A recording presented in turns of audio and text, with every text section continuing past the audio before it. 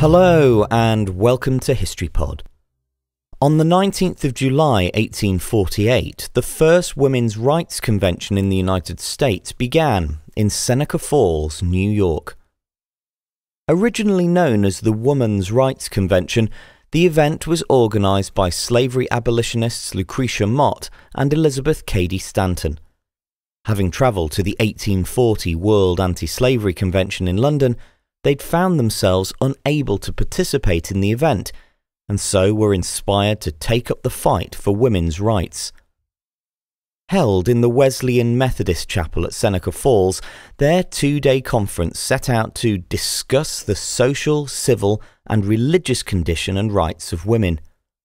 Although some men did attend, the first day was exclusively for women. Discussion was focused on the Declaration of Rights and Sentiments that Stanton had drafted a few days earlier.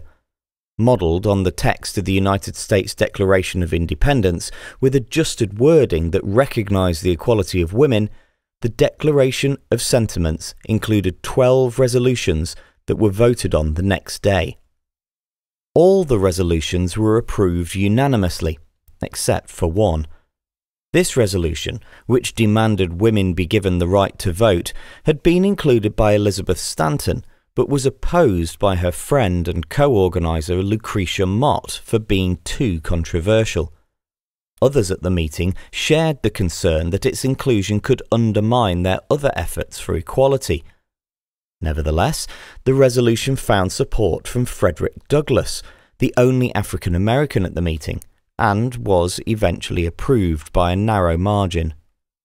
The Declaration of Sentiments was signed by 68 women and 32 men from the 300 conference participants, and, although the document was later publicly ridiculed, it served as an important foundation for the women's suffrage movement in the United States.